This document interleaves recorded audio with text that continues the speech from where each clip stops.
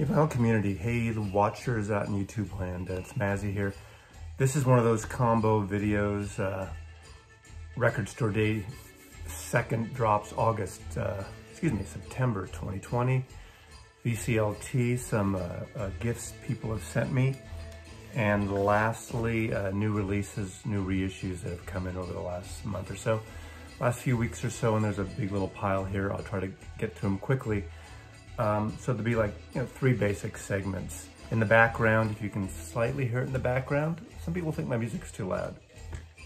I play music loud. I try to keep it down here.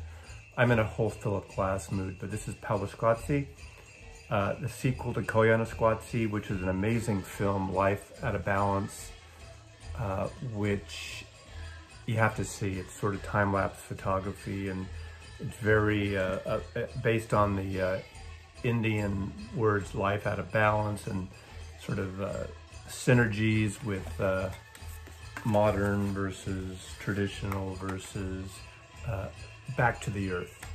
Very appropriate right now with all the climate change, things going on, the fires. I have three friends now that lost their homes in California this past time, and it's just a shit show out there in the world.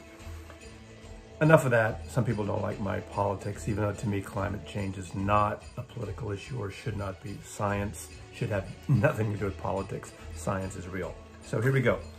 VCLT is Vinyl Community Love Train, things people have sent me, in no particular order. Three different people. I got some amazing records from Room Gramophone, which I've been buying records from his label. Room Gramophone, Norwegian label, that has a lot of minimal, avant-garde, jazz, ethereal music. I've showed some a book of their 20th anniversary of the artwork they've done, and three packages here. There's actually my new release. There's one that I bought separately that I'll show a little later. But Room Gramophone does these amazing packages, and they've done special edition CD and vinyl sets when they've reached sort of anniversaries for them. Their 50th anniversary, now not 50 years, but after their 50th release, and after their 100th release, and after their 150th release. And I'm not quite sure I'm going in order here, so I don't think it really matters, but this is an amazing collection.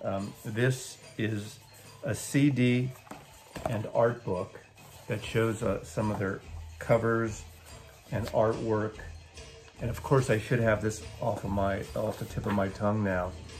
But what this is looks like it's two CDs up front here of artists like Susanna and the Magical Orchestra. Now, Susanna and the Magical Orchestra, I just realized, I did not realize they were an artist in the 2000s, early 2000s, mid-2000s on Room Gramophone. I got into them, kind of a pop fluke. It's almost an ethereal pop version, cover version they did of Love Will Tear Us Apart. And I'm not sure if I can include that at the end. If I can, at the very tail end, I'll put a CD needle drop, so a CD drop. Closing out this video with that music, just a really kind of moody female vocal of the great song Love Will Tear Us Apart by Joy Division. This is an amazing box of 10-inch records, and this one is called the 50. This celebrates the 50th release. This is what I was talking about. Look at these covers and illustrations.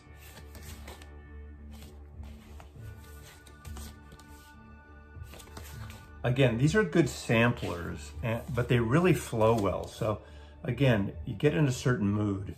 This stuff is just stunningly beautiful. So thank you, Rune. Again, highly recommended. 10 inches. Next, I got this Grateful Dog, and this is from Glenn Kellaway from Canada. He and I are both Grateful Dead fans and fans of Jerry Garcia and David Grisman. I was fortunate enough to see Jerry and David Grisman and all forms of them and Old and in the Way and the acoustic, bluegrassy, rootsy side of Jerry Garcia in San Francisco, maybe at 10 times or so throughout the 70s mostly, through different clubs in Berkeley and San Francisco, and love this. This is great. This is an overview, sort of a documentary that shows various live performances and rare film footage put together. But thank you, Glenn, from my friend up in the north, Glenn Kellaway, calling you from the downstairs, the back room, the basement, in the basement, that is. Now this is out of the blue. This is someone who doesn't do videos, someone named Colin O. I don't want to say your last name, but Colin O in the UK, and he wrote me this beautiful letter. Now, he had seen a video of mine, and I should grab that, the CDs. And anyway, this is Sheila Chandra H2. This is a record, I believe, from the 80s.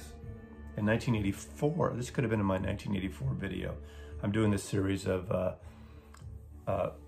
Memories of a Vinyl Junkie, and I just posted 1984. So this could have been in there. I didn't know about her until, what, maybe 15 years ago or so, 20 years ago. She did 2 records on Peter Gabriel, 3 records on CDs on Peter Gabriel's Real World. She is a UK, London-born Indian artist, amazing vocalist. She was also an actor in the UK, and she's got this amazing voice, and her it's very kind of pop, Indian, ambient, very soulful, but in a beautiful way. After this, and I put this record on, and it's been here for a couple of weeks, and I finally put it on the other day, and I played it twice in a row. It's a gorgeous record, and he wrote this nice note. After seeing you show some Sheila Chandra CDs during one of your many VC videos, I remember that I had the enclosed. It had sat around doing nothing but taking up space for many years. I think it deserves a new home, hence this package. You probably already have it. If you do, please pass it along. I don't have it. I've never heard it, but I was blown away by this record. I mean, this is gorgeous stuff. I love this. Now I want to get everything else. I wish those other 2 records, you know, I'm sorry, I'm not stopping this. Yeah, I guess I should stop it. You didn't want to see me walk away for 5 minutes. These are the 2 CDs I have on Real World Music, both of them. She started doing this vocal pattern, literally with like clicks and noises, amazing music. India and England, I love how Peter Gabriel's label, they show the continents where the artists are from and the different colors. So it's India and England there. This is Moonsung, a Real World retrospective. So maybe this is a collection. This is a compilation of some of the best of her work for Real World. Okay, I forgot. This is a comp. So I'm missing one actually. And this is Weaving My Ancestors' Voices. To me, these are extremely beautiful records. So if you're liking something a little out there, and it's not challenging. It's not like it's really far out stuff, but I want to thank Colin for sending me this. Then he makes some suggestions of other artists from different places. He enclosed some flyers from David Sylvian, because I did a David Sylvian video. So anyway, Colin, thank you very much. This is really welcome, and I played it 4 or 5 times now, 2 to begin with, and it's actually in heavy rotation on the Mazzy turntable. Thank you. Okay, now let's go into Record Store Day. As I said before, I did not go out August or September Record Store Day. I did everything online. I did everything online, and except for one record that is not here in this video, the Yardbirds, Roger the Engineer. I paid all at a store, not an eBay, not a Discogs, store directly that had it for the regular price. If you know 10 a.m. Pacific time, the time of Record Store Day drops, they list things. So it's like really getting out there and rushing around on your computer, like buying tickets, waiting in line for tickets. But I got pretty much everything you wanted. I didn't want a lot, although there were probably about 6, 7 records that I was interested in that I got. So I'm gonna showcase those right now. And let me start out with one store. There was one store, I think I ordered from In Grooves in Phoenix that does these great videos and always have a lot, but you gotta jump on his site literally right away at 10 a.m. Pacific time if you wanna get things, because within 10 minutes, everything's gone. Plaid Room Records also, local to me, High Voltage Records, which is in Tacoma, Washington. They're always a great source. There's several others that I kind of hit and miss and search and go for the, the hunt. I read Hoffman forums and people are suggesting, oh, there's a copy of this here, and you got to jump on it. You got to act. But just lately, I used to be really good at Record Store Day, getting up early and doing it. I'm just not in the mood right now. And I get it, and I'm a fan of Record Store Day. But one of the stores, In Grooves, had extra copies of this box set. This is from the last one, and I missed out on it. 4 records, I believe. Philip Glass, The Essential. It's music on vinyl, and it's extremely good. Quiet pressing. I kind of thought when I missed it that it didn't matter because I have a lot of Philip Glass on CD, and the nature of that music, you like these long CD things that go on for an hour, hour and 20 minutes. And breaking up the mood on a vinyl copy is different. But I tell you, this morning I played 3 records in a row, and it just is stunning. This just arrived yesterday, and already I played it. And it's a great, it's sort of a comp overview, not of his entire career, but several things like Liquid Days, which is a sort of a crossover semi-pop record for him, but has Linda Ronstadt and Paul Simon and David Byrne and Laurie Anderson, but is really gorgeous with these magnificent vocal things. A lot of his other stuff is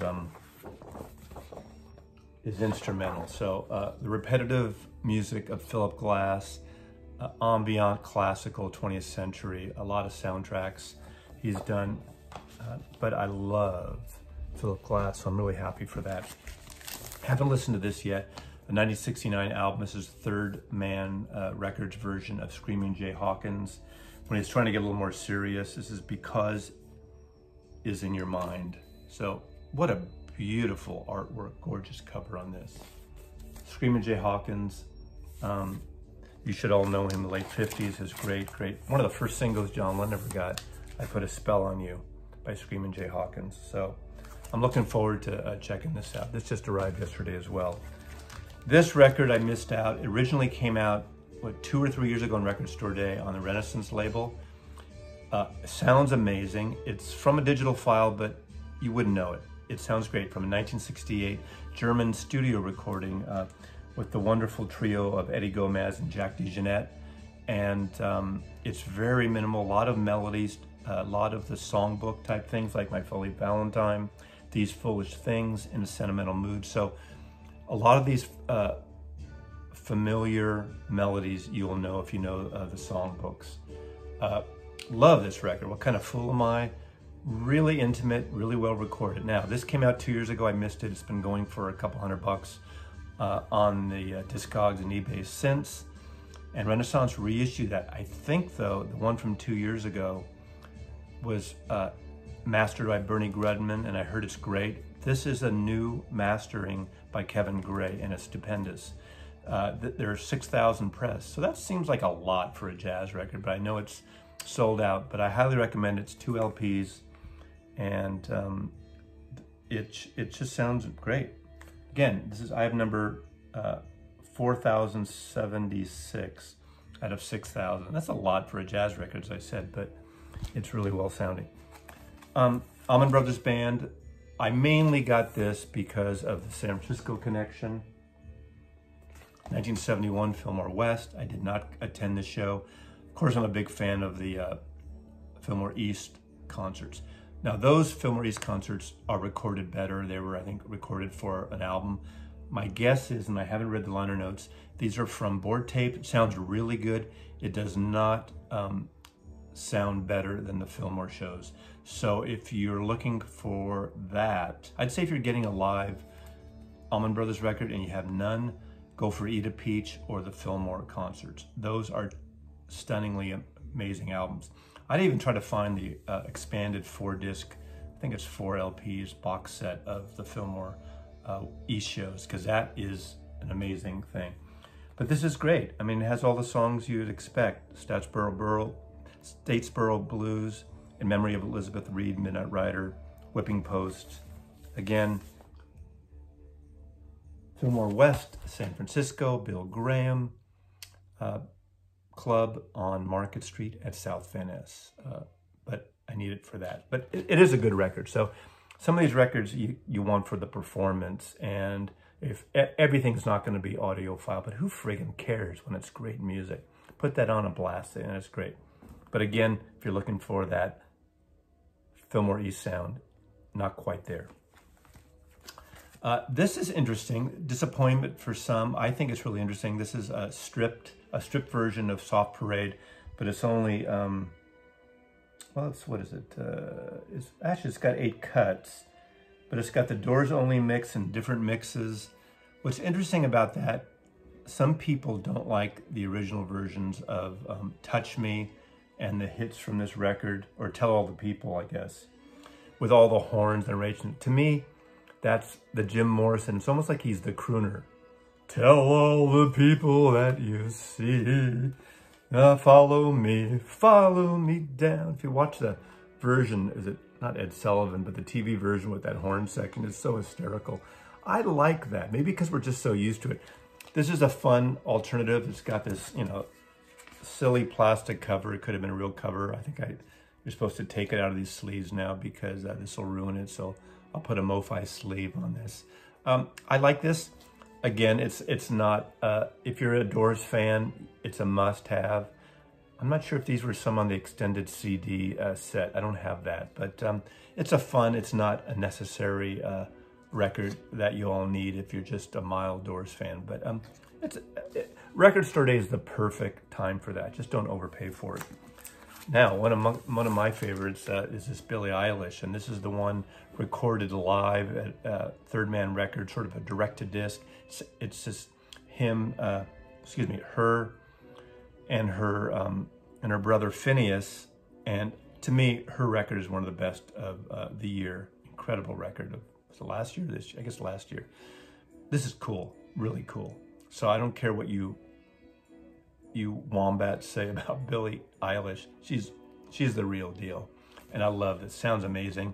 Yeah, there's some exuberance of the audience in there, but why not, right?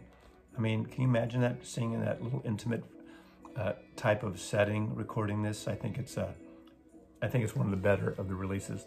And lastly, for this section, before we get into new releases, I'm showing this now. The only reason I'm showing this, there was a John Prine box set that came out on the first Record Store Day drop. I did not get it because I have 3 of the original Atlantic records, so I don't feel I needed it. But I don't have this. This is one John Prine album. I think it's his 4th he did for Atlantic Records, and I just never got it. Great record. I know the record, but I never picked it up on vinyl. So those of you who were looking and missed out on that John Prine box, right now you can get all the 4 Atlantic records separately, so you don't have to pay overpriced for the big box. So check this out, produced by Steve Cropper, and it's got, Steve Goodman is on it. What can I say? Donald Duck Dunn was recorded in Memphis. Yeah, recorded at Arden Studios, Memphis, Tennessee, and Larrabee Studios in Los Angeles. So everybody now loves, rightly so, John Prine. Great record. So there's going to be the last segment of sort of new records, mostly reissues. A couple of new things have come in the last few weeks, and I'll be back after this little something.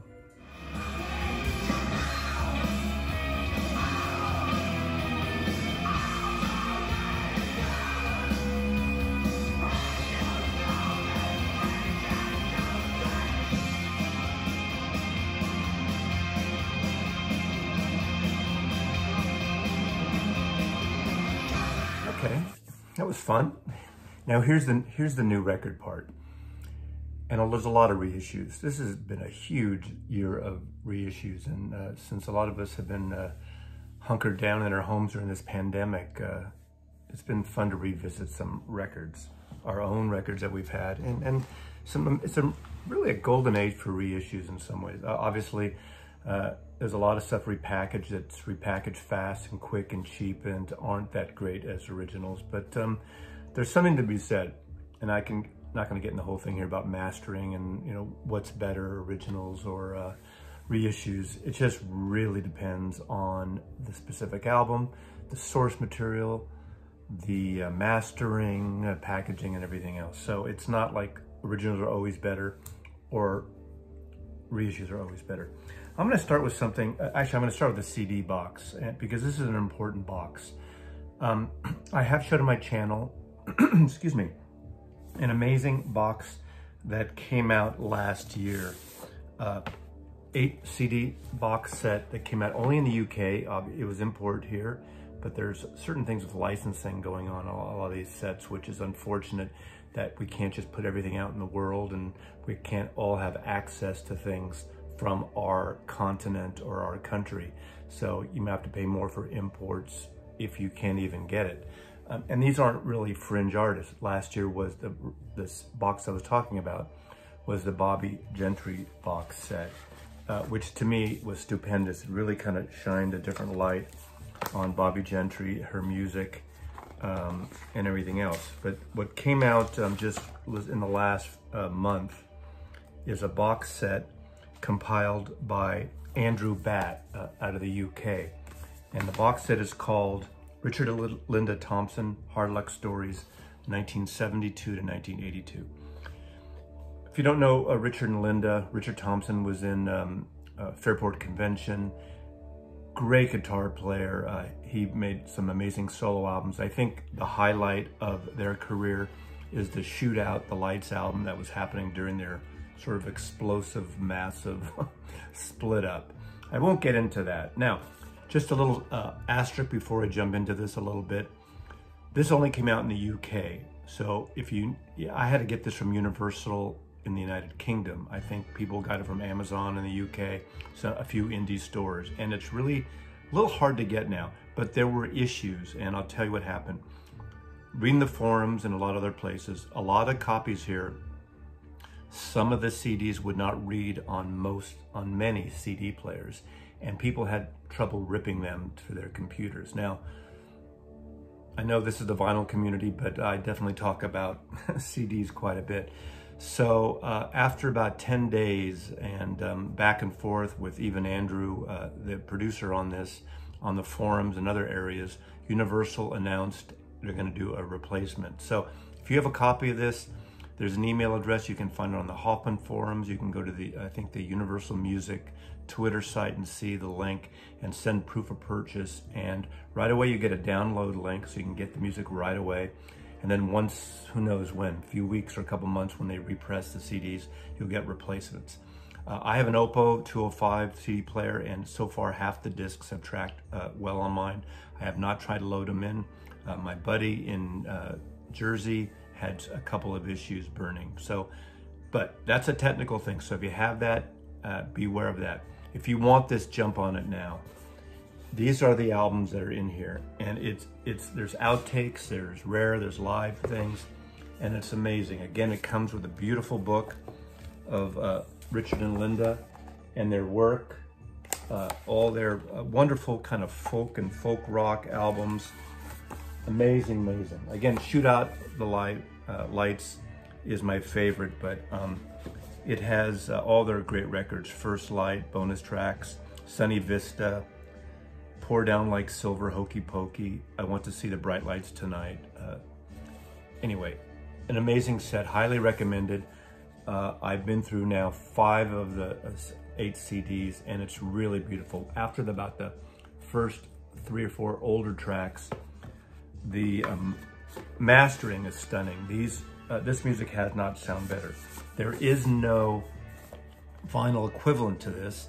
And the vinyl versions that are coming out right now of the Richard and Linda albums that are on vinyl are not mastered by Andrew. So I don't know the quality of those. I have some of them on as reissues. So anyway, highly recommended if you like that music. But just a warning, about that. But if you want it, I'd grab it as soon as possible and then deal with Universal to get replacement discs. Now, I think one of the top albums issues, and not a reissue, but is this Monk album. I'm going to show some recent Tone Poets, and everyone's been on this bandwagon of Music Matters Jazz and Tone Poet and BN80 archival, but audiophile jazz records. This is not that. However, to me, this is one of the best issues in jazz in 2020. This is from a tape from 1968, recorded at Palo Alto High School, which is south of San Francisco, right near Stanford University. A 16-year-old student, Danny Shearer, produced a show of Monk and his trio at the high school, and the janitor taped it, and these tapes have been hidden or just been, people didn't realize they were around for 50 years until recently. It came out on the Impulse label. Now, Danny Shearer, excuse me here, Danny Shearer went on to work, I'd met him a couple times. He went on to work for Bill Graham in San Francisco, Bill Graham Productions, and worked on a lot of the shows. One moment, please. So this is one of those examples of a record that it's about the performance. Now, it's not bootleg quality, it's better. It's a good quality record, but it's just simply not an audiophile. But this is the record, the jazz record I've been listening to most in the last 2 weeks. Beautiful packaging on Impulse. It was delayed somewhat because there were some rights issues. I think it was going to be on Blue Note, then it got shifted. It comes out with a poster of the Pali High Auditorium at the high school. I used to go on this campus a little bit because my grandmother and grandfather lived down in Palo Alto when I was growing up as a kid. So Thelonious Monk, it comes with a beautiful little book of the show talking about the history of the recordings. Again, a beautiful matte cover finish. And it has this great little high school brochure. This is a replica of the performance when it came out. So you can see advertisements of the local music stores and jewelry stores that would put their business card in to advertise for their brochure to sponsor the event. Tickets were $2. Anyway, an amazing record, highly recommended. If you're a music fan, a jazz fan, this is great. Don't expect high fidelity, but it's really good quality. So I think this is an amazing record, and I think this could be the best issue. Now, it's not a reissue, so I can't say the best reissue, but the best archival release of 2020. I would put my money on this. However, there are other things which, when we do my year end, you'll see. Now, this is strange because this is a Gard Nielsen Supersonic Orchestra, and is this Norwegian or okay. Here's the problem I have with this. First of all, it's really interesting, jazzy, modern jazz. I saw this presented on the Vinyl Community, and I don't remember who presented it. It seems like the kind of music that would either be Julius Jabbar, but I don't think it was him, Motorik 247, Local Bandography Dave, but I'm not sure. So let me know if you turn me onto this. And I heard a clip of it, and I loved it, and I ordered it, and I haven't played it yet because I've been getting so much stuff. But look at that beautiful sort of psychedelic cover of jazz. It's a double record set, and it's got all these artists on here that I can't even pronounce. And it came out, I think it's brand new. Anyway, reach out to me, and maybe I'll talk about it more later on. Now, obviously now they're continuing with the series of Tone Poets, and I picked up some recent issues. This is really a great record. Now, this is from 1985, live concert. This is volume 1 of Joe Henderson's State of the Tenor at the Village Vanguard. This is not a gatefold, it's single. This was a digital recording from the time, but it's, again, Kevin Gray mastered it, and it sounds awesome. Last year they put out volume 2, so they did them in reverse, but this is a wonderful album. Joe Henderson's an amazing sax player, and He's accessible. Sometimes he gets a little out there, and that's an amazing, amazing recording. Then there is Tone Poet's Horace Silver Quintet, Blue Note from 1958 recording. Again, another wonderful album. Blue Note is doing these series and doing about 3 a month. So they got backed up because of the close downs of RTI, the pressing plant during the pandemic, which is still going on. Prayer Meeting, Jimmy Smith. And of course, it's got Stanley Turrentine, Donald Bailey, and Quentin Warren on guitar. So this is a cool soul jazz record. And the other one of this series that came out is Herbie Hancock, My Point of View. I mean, Herbie Hancock records are very popular. Of course, this has the Grant Green on guitar. So you get, if you like Grant Green, this is a Herbie Hancock to get. Tony Williams on drums, Chuck Israel on bass, Hank Mobley on tenor sax, and Gretchen Moncour III on trombone, and Donald Byrd on trumpet. So this is a one of the larger groups for a Blue Note session. But again, a stupendous, gorgeous record. Okay, getting into something a little more on the out there side. Oh, and I have a couple things that I should have showed before, but anyway. Hedvig Molstad. Hedvig is a guitar player, and this is sort of jazzy fusion, a little out there.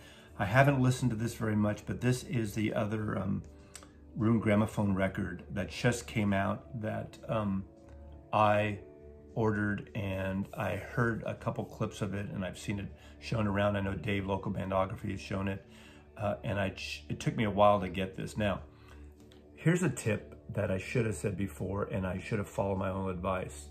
When you're opening up a package, if you're using a box knife, be careful. Come on. That's why I like when there's a cardboard stiffener on top of the record. And I know this, and I've done it before, and it totally fucked up. So I totally ruined the cover of this amazing record. Look at that kind of, almost like psychedelic artwork. Beautiful label too. So I don't have much more to say about this, but room gramophone, as you saw at the beginning of my video, a lot of their stuff is sometime dirgy, sometime avant-garde, jazz, minimal, out there, fusion, a lot of different sources. Now, this is, I forgot to show in the beginning of the video.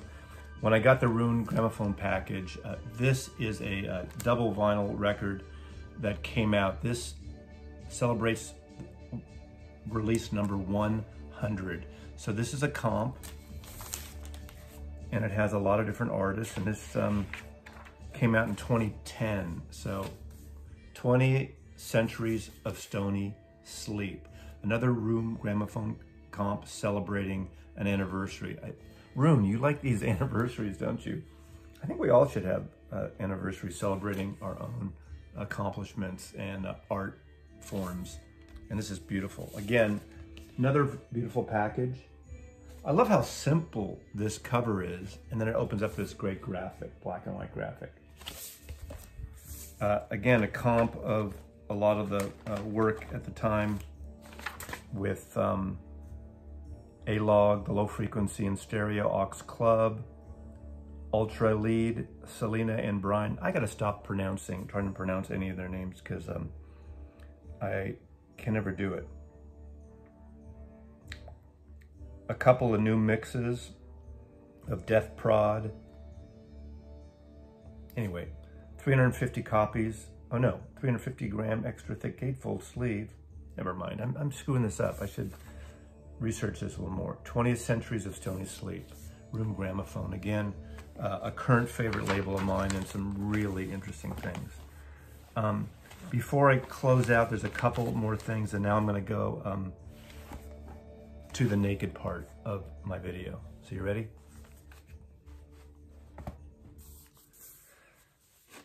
Two years ago, a record came out that I really enjoyed. It was just a fun record, and a band, I think they started out in North Carolina. They were pop, psychedelic, very 60s, and that was the Nude Party. This came out 2 years ago, and I got into the record about a year ago, and I really, really like them. Fun group, really interesting, on New West Records. I think they started about 6-7 years ago, or 8 years ago, the band. I don't know much of their history. Maybe some of you North Carolinians can answer that. But I just got in and I haven't listened to it yet. I got directly from the label a signed copy of the Nude Party's new 2020 collection, 2020 album. And it's called The Nude Party Midnight Manor, all signed. So I ordered directly from New West. And with that, let's see, do I have it here? Well,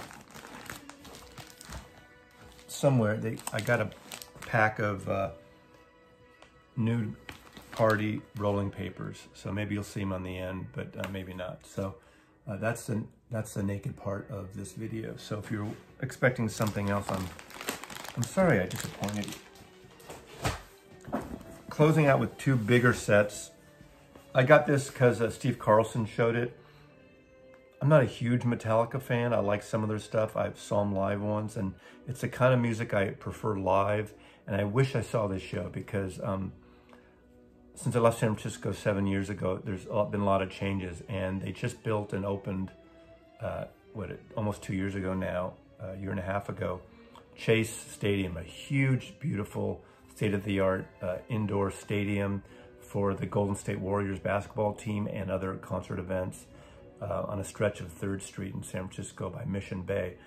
And debuting that was the San Francisco Symphony. Michael Tilson Thomas is the main symphony head who just is left and just retiring from the symphony this year, but with Metallica. And it's their S&M 2. They did this again, I think 20 years ago. It was their original at Davies Hall, where the symphony usually performs. And they opened Chase Center with this set. There's a video version, there's a huge box. This is the 4 LP version of the entire show.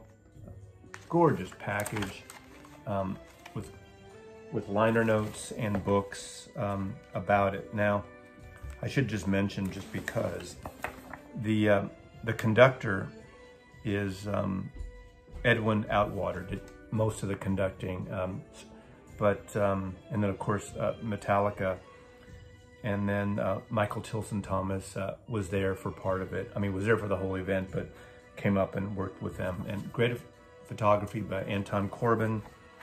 You probably know him, who started out shooting U2 on a lot of their records covers, those beautiful black and white photographs. Again, I like the concept of idea. A lot of times, you know, classical and rock and roll doesn't always mix, but this is what I've heard so far. This is really interesting, so we'll see. Lastly, I'm going to close out with Prince, Sign of the Times. This is the 4 LP box set that has the new mastering of the album, which is stunning. Bernie Grudman did it, and I was disappointed on a few of the Prince things. The Purple Rain 20th anniversary, or the 30th, 40th, whatever it was, anniversary, I thought the sound sucked and it was really bad. I got compact disc of that and I had to return it. It was so bad. But now Prince, the stage, is finally doing it right, doing good mastering and not compressed. Bernie Grudman did an amazing job on this. The 4-record set includes the actual album and all the remix long singles. I mean, the extended versions that were on 12-inch and B-sides and things, and it's really good. There's also a multi-disc set that I think it's 7 or 9 LPs. Now, I was so tempted and I decided not to go for the big box. I like going for big boxes. There's also a version, black or a peach version of the regular album. I don't really give a shit about color. So, and I didn't want just the regular album. I have an original, and this actually sounds better than the original. Doesn't always happen that way. Incredible set, nice book, has a download card, individual sleeves on the albums. I did watch a part of a video where John, 6-inch pianist, out of the UK. John does a lot of great videos, releases on soul and R&B and funk and jazz records. And I saw him on a guest video he appeared on where he talked about the massive set. And this is where people tempt me again. It's not just these packages with outtakes and unfinished tracks. They're literally like 6 records of unreleased, fully realized songs and jams.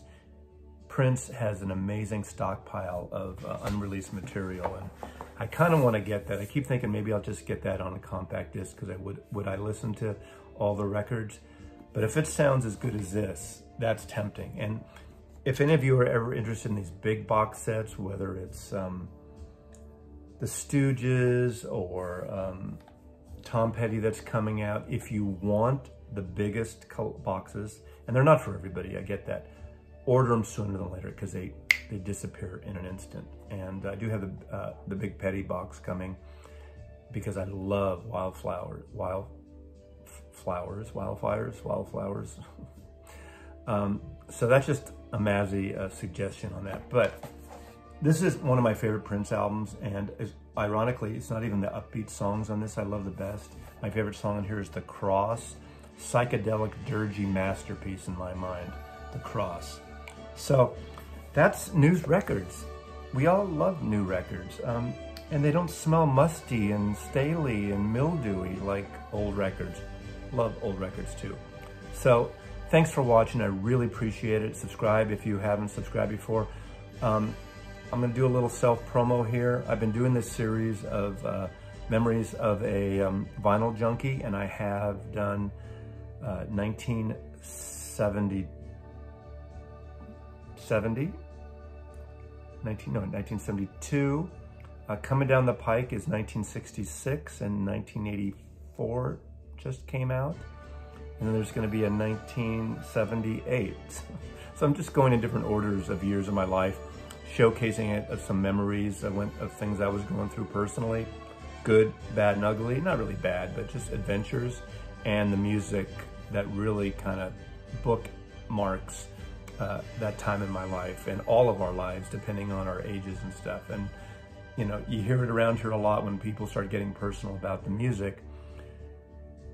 You know, a lot of these songs, a lot of these records, a lot of these album covers trigger memories, and doing this whole vinyl community and these YouTube videos has triggered a shitload of memories for me about music, about politics, about growing up, about my life and the life of my friends and experiences and people around me. So I love it all. You know, it's kind of like John Lennon said, there are places I'll remember all my life, though some have changed, not forever, and so on and so on. One of the most beautiful lyrics of John Lennon. And there should be a John Lennon 80th birthday video with David coming. But again, I don't expect people to be watching these videos in order, so who knows when you're watching this. Right now, it is October 3rd, 2020. Thank you for watching, and Mazzy loves you.